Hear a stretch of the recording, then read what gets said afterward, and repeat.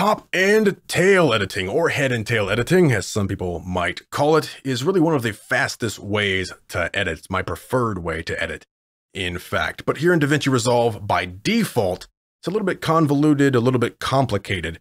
So in this video, we're going to set up top and tail editing to make it much faster. We're going to customize our keyboard and go through exactly what top and tail editing is. All right, let's look at top and tail editing here in DaVinci Resolve. You know, top and tail editing is one of the fastest ways to edit, but the default shortcuts here in DaVinci Resolve don't really make much sense. Come up here to trim, come down to ripple, and what most people think of when they think of top and tail is cutting out either the head or the tail of a clip and everything rippling down. So the standard control, if you don't want to modify anything, which we're going to do in a minute, if you don't want to modify anything, the standard control is Control Shift and left or right bracket. That's Command Shift left or right bracket on Mac. So what exactly does that do? Let's come to this clip and let's say I want everything cut out of this clip, but on this side of the playhead, so the top. In that case, I would hold Control Shift and left bracket, and it cuts out everything on the top.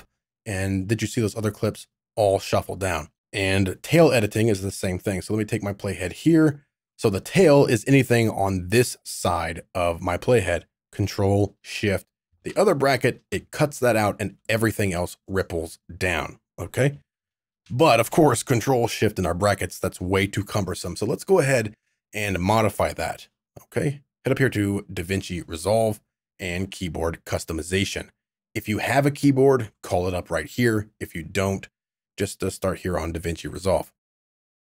We're going to move this to Q and W, although you might want to put them on E and R. It's really up to you. Click on Q. Now Q already has something assigned to it. No big deal. Let's just move it. Source Timeline Viewer. Now you're probably never going to use this, but just in case you do, we'll switch this over to the tilde key. So just click on Q right here and press the tilde key. Go ahead and assign that.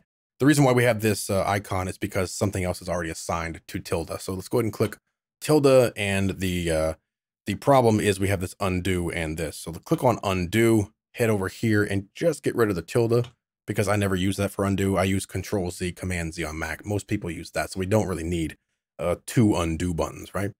The next thing we want to do is click on W. This is dynamic trim mode by default. You can actually access dynamic trim mode just by clicking on the icon. So I don't need a shortcut. I don't really use dynamic trim mode that much. So I don't want to accidentally enter into it. So click on dynamic trim mode and remove the shortcut. Cool. So now we have two free keys. Click on your Q, head over here to your search and just type start. Okay. Expand ripple. And this is the shortcut that we want right here. So just click on the shortcut and press Q. That's going to switch it to Q. Very good. Click on W. Don't have anything in there now. Change this here for your search. Change this to end. Come down to ripple, end to playhead, exactly what we want. You can remove this and then hit W. All right, we are good. So now you can save and name your keyboard if you need to, or append the keyboard that you already have. I don't need to do this because I already have this keyboard set up right there. Okay, make sure you save and close. So now we have top and tail editing set up the way it's supposed to work, fast. So pull our playhead forward, right to about where he's going to deadlift. I don't need the top part of this. All I have to do now is hit Q. Boom, gone. Everything else shuffles down, ripples down. Same thing for your tail edit. Say we don't need this back part of the clip, the tail of the clip, just hit W and that is gone. Okay, so that is your basic top and tail editing. What if I had audio underneath that? Okay, we'll say these clips don't have audio on them, and we just throw the audio in later. It's going to act a bit different, right? So if we do a top edit hitting Q, watch what happens here. Boom. So it ends up cutting from this edit point to this edit, or actually to the playhead here from this edit point of the video clip, right? Let me squeeze this down. If I hit W now, then it cuts the audio down to the playhead there. Everything else shuffles down. Okay, now what if I just wanted to cut just this video clip? Well, in that case, I just select it. And now I can hit W and only the video is cut. Same thing for Q. I could just only trim the top.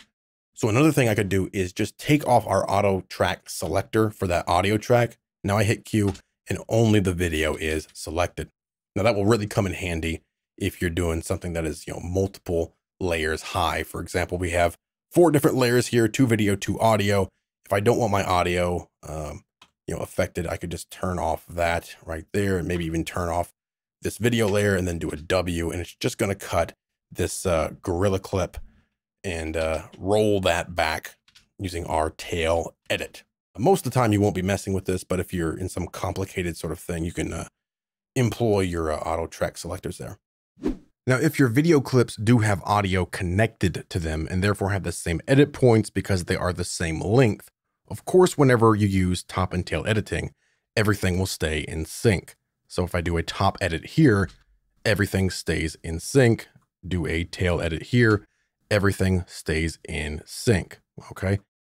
Now, if I did a tail edit, say right here, where there is no edit here in the audio, do a tail edit, and you can see what happens there. So if I wanted to, I could just hit B and add an edit right there, or just use your razor tool and just add an edit in the same place, just right there. And then you do that same tail edit, and it cuts, of course, right up to the next edit point. So if you had something like, video, for example, I just have an edit point there in that clip as well on this video clip. Then I'll do a tail edit, and you can see what happens there. So again, if you want to keep this stuff in sync, you can just quickly add an edit. If you followed the how to add an edit with one key video, we could just hit B. That adds the edit across all of those clips at the same time. Then we could cut like that. Or of course, use any of your track selectors over here. So if I didn't want to cut any of that audio, let's just turn off that auto select, and then we can just use top and tail editing for just our video tracks. So now let's look at a couple other options that you do have. Ones that I don't really use, but maybe they'll come in handy for some people. So come back up here to trim, and we have trim start and trim end. This is pretty much the same thing as top and tail, except there's no ripple. You also have resize, start to playhead. Again, it's going to be pretty much the same thing as your trim start and trim end. So let's look at what these do. The default is shift and left or right bracket. This is the top right here. So if I hit Q, you can see what happens, right? It shuffles down. If instead I did shift and left bracket, then it does the same edit, except it doesn't ripple this down, right? It doesn't ripple everything down. It just does the cut. So it trims the start to the playhead, right? The start or the top right here, it trims it to the playhead. So I don't use that shortcut because it's just grab it and do that, in my opinion, okay?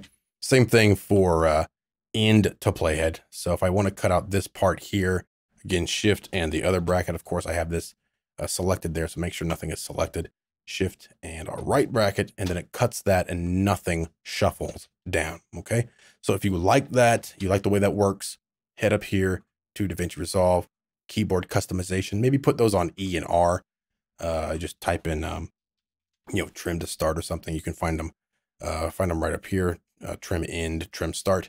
You can add those to E and R, something like that, or, whatever you prefer to add them to, if you like the way that works. By the way, just like we showed in the previous video, we can use our Q and W the same way we can use B, meaning we can use it while we are playing back. So assuming you have some audio in there, perhaps, I would take that off, of course, of our auto track selector, so that way it's not being cut.